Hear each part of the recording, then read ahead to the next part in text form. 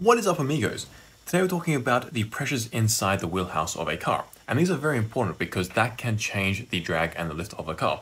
And this comes after a few conversations with one of you amigos related to it. And the results that we're presenting here comes from a paper I actually wrote quite a few years ago. Now, I don't want to think about it. I'm not getting old, you're getting old. So anyway, the pressure inside the wheelhouse, we have obviously the wheel here, and we've gone through in this video the effect of the wheelhouse general shape and the location of the wheel in the wheelhouse. But for this one, I just want to talk about what the CP values are on this face here.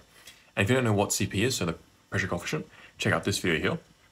So in terms of the pressure coefficient, we usually have a little bit of a change as we go along.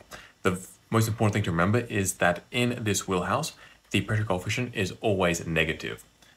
The difference is at this face and this face, so as you go around, they get less negative. So to begin with, it starts at about minus 0.15 and it ends up here at about minus 0.152.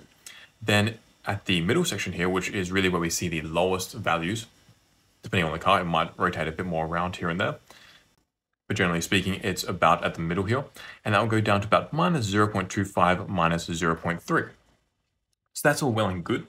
The pressures, that gives us some information. But in terms of the lift and drag, if we decompose this, because we know that this face here is very much in the drag direction, as is this face. And as we go around the wheelhouse, it becomes more and more in the lift direction. So up here, it's obviously in the lift direction. And then here and here, it's more some kind of combination of lift and drag. So we can tell here that this face, because there is negative pressure here, that's actually making the car less it's more draggy, so it's actually pushing the car back more, because if we have high pressure here, low pressure here, which we do have high pressure here because the flow is coming in, stagnating, that's pushing the car back.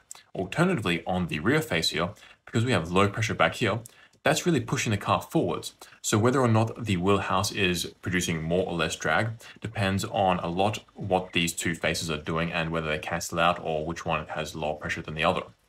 In terms of the lift, this is a little bit more straightforward, and that's because we have a very low pressure on the top surface here. So obviously that is going to be pulling the car down. It's going to be sucking it to the road. So that means that in terms of wheelhouses, generally speaking, we're going to be getting downforce occurring in them.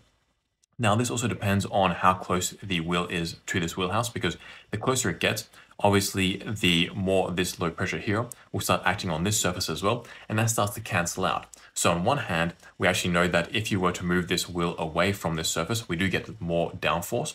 If you move it closer to the surface, then you get less downforce. The problem with that is we know that if this wheel goes more into the wheelhouse, we get less drag. So on the one hand, we get less drag, less downforce. But on the other hand, if we move it out, more drag, more downforce. So that is the wheelhouse pressures and what happens as you go along here and how they correspond to lift and drag. That is the end of this video. If you'd like to, make sure to like and subscribe. And we'll see you soon. Peace, amigos.